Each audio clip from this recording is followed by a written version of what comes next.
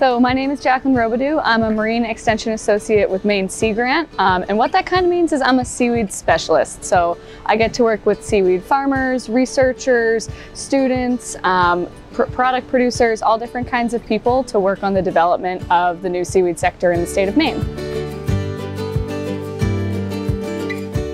Maine is the first place in the U.S. that kelp was farmed. I think there's a few reasons why kelp was first farmed in Maine. So in addition to a really ideal environment, we also have a lot of working waterfront infrastructure. So, you have to keep in mind that kelp is a farmed product and requires stuff like working waterfronts in order to make the whole thing work. So when you think about why Maine, it's really a combination of the environment and the people.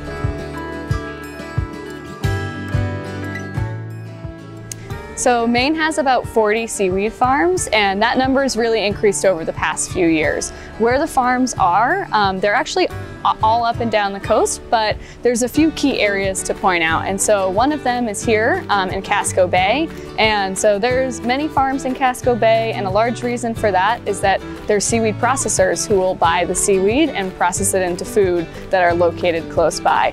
Other areas where we're seeing a lot of new seaweed farms coming up are in the mid-coast and islands and fishing communities that are looking to diversify into seaweed, as well as down east where the water is really cold and there's large currents which support really healthy seaweed growth. My name is Morgan Leah Fogg. My name is Jake Patryn. And we are Nautical Farms. We are a small regenerative organic ocean farm in down East Maine. We started learning about seaweed farming when we were actually living in the middle of the United States. We were in Colorado and started learning about all of the benefits of seaweed. And I got super interested because I saw the opportunity to help grow a sustainable agriculture and create a sustainable food system in the US. And so Jake has an incredible background, which he can tell you guys about. But yeah, that's where it started. Yeah, it was pretty easy once Morgan took an interest in seaweed farming for me to get on board, just the background of lobster fishing, commercial fishing from a very young age. Yeah, I think it's very rewarding to be a kelp farmer. When I go out there and I see it from a microscopic seed and take care of it and raise it and grow it into this long, beautiful blade of kelp that I ultimately see in its final product for somebody to consume, it's very rewarding. And also the sustainability side of it adds to that reward system for you, where it's just benefiting us the entire time that it's growing in the ocean. Hi, my name is Briana Warner, and I'm the CEO and President of Atlantic Sea Farms. Atlantic Sea Farms is the largest kelp aquaculture company in the entire United States. Seaweed is one of the most amazing things that you could possibly grow in the world. It is grown with no land, no fresh water, no fertilizers, nothing, and it makes the environment better. So when I heard about all of that, I decided I really wanted to get involved in finding ways to grow it here in Maine while working with Maine's fishermen to help them think of new ways of making money.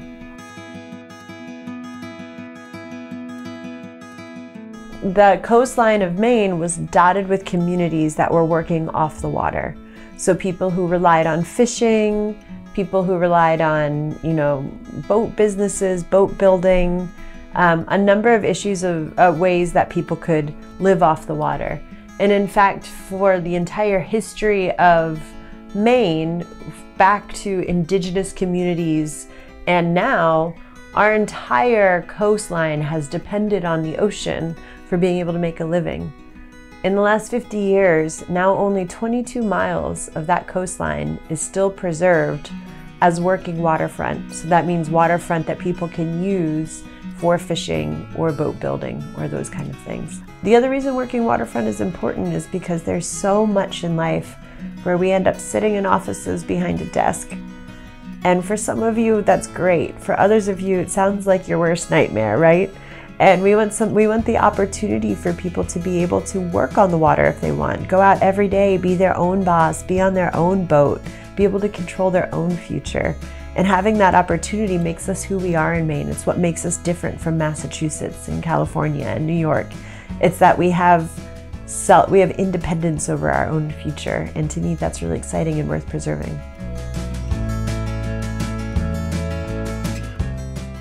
So the future of seaweed is really exciting. And just for perspective, let me give you some numbers. In 2018, the entire country, the entire United States, produced 30,000 pounds of line-grown kelp. So that's kelp aquaculture, seaweed aquaculture. Last year, Maine lobstermen working with Atlantic Sea Farms grew 1 million pounds of kelp. So that's a 3-year difference. And to me, that shows how much we can grow this industry. And when we grow it, we're giving people really good jobs in the winter as a way to diversify what they're doing in the face of climate change, because lobster's not as predictable as it used to be. It helps remove carbon and nitrogen from the water column, and locally, through that halo effect, mitigates some of the effects of climate change. It produces good food for consumers that is healthy and well sourced, and it's delicious. So I would love to see by 2030, 100 farmers in Maine producing 100,000 pounds each, and then only growing from there to make a positive impact on the environment, a positive impact on the Maine economy, and a positive impact on people's health. Yeah, so kelp is really exciting to farm because it's a climate-friendly crop. And I think about that in a few different ways. As it's in the ocean, it is helping to improve water quality, mitigate ocean acidification, and there's a whole other suite of ecosystem services that kelp provides that we're really just learning about on farms. In addition to in the water, the other reason why kelp is really climate friendly is because it doesn't take any of the traditional inputs from agriculture. So you think about freshwater, food, fertilizer. Kelp is grown with none of that. And so it's a really low input but high impact type of farming where what comes out is a really nutritious and valuable food product and product that can be used in many, many other applications as well. We are so excited about the future of Maine seaweeds because seaweeds are, just for starters, so cool. And then secondly, there is a huge aspect of seaweeds which has the potential to support our communities in growing sustainable food, but then also continuing to work on the water. And that is really neat. I grew up only just a few minutes from where we are here, and grew up lobster fishing right out here in this bay, and it's actually ultimately where I decided to put the farm, was knowing that there wasn't a lot of lobster fishing going on in the location that we chose, so we knew we wouldn't be interfering with anybody there. I think seaweed farming ties in well. I mean, it helps to know the ocean and the surrounding areas around here. It also just helps to be experienced on the water. You never know what you're going to run into, so to be able to solve a problem on the fly really comes with the experience of working on the water and seeing those things happen from growing up in it. But it also just ties in well, I think, with the future of anything being uncertain. You never know if a fishing industry is going to be what it is now in 10 or 15 years. You don't know if it's going to be better or worse, so it's a good idea to kind of, you know, spread out where you're putting your eggs, what basket you're putting them in. So we always say you don't have to be a kelp farmer to grow kelp. There's lots of different ways that you can grow the kelp industry in the country. So what could you do?